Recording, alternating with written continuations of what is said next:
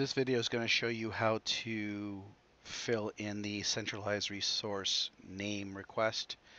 What you're going to do is when you open up the form, you're going to put in the personnel number or the start with the last name of the person that you are wanting to associate the job to.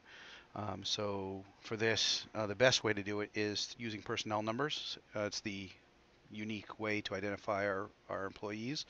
I'm just going to put in my personnel number and hit check, and you'll see it populates the person.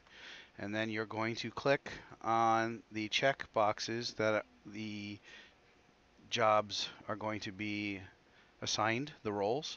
And as you can see, when you click on things, the roles populate in the right hand side here, so you easily can remember which jobs that you have chosen for the person.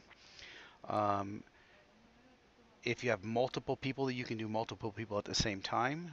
Just click at the bottom here where it says click in to add a new teacher, and you'll get another location. You can put in start with a last name if you want. That's just to show you.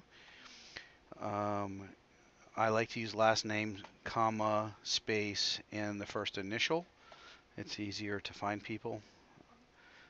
And if it doesn't match, you'll see. Then you can just click on the name and you'll see it populate.